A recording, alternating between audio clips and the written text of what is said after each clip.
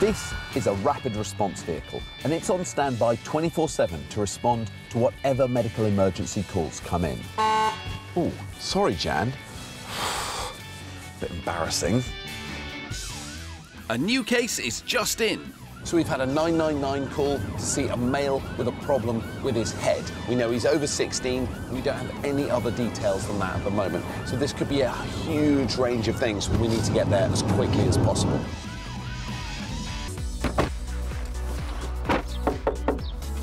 Oh, thank goodness you're here.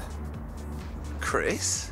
Yeah, my hair is just so greasy. It's just like someone's dipped my head in a bucket of lard. Dr. Chris, you only called 999 in a real emergency.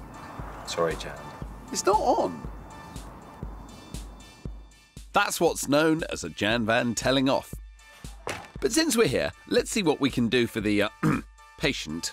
Tell me what's going on. Oh, my hair's just really greasy and it's all lifeless and it feels oily. And I just feel a bit embarrassed to go out with it. And how long has this been going on for? I don't know, like, not just today, it's been going on for ages. Have a quick look at it.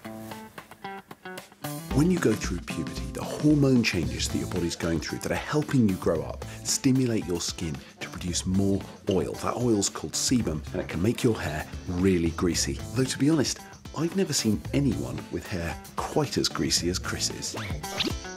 What we need to do is wash your hair more frequently. Can you help? Yeah. Great. OK, relax your head back. Is that nice, Chris? Oh, it's really good. I suppose I could do this myself. Well, you should be able to wash your own hair, really, on a regular basis.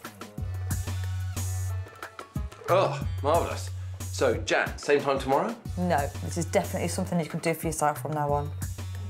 Sorry.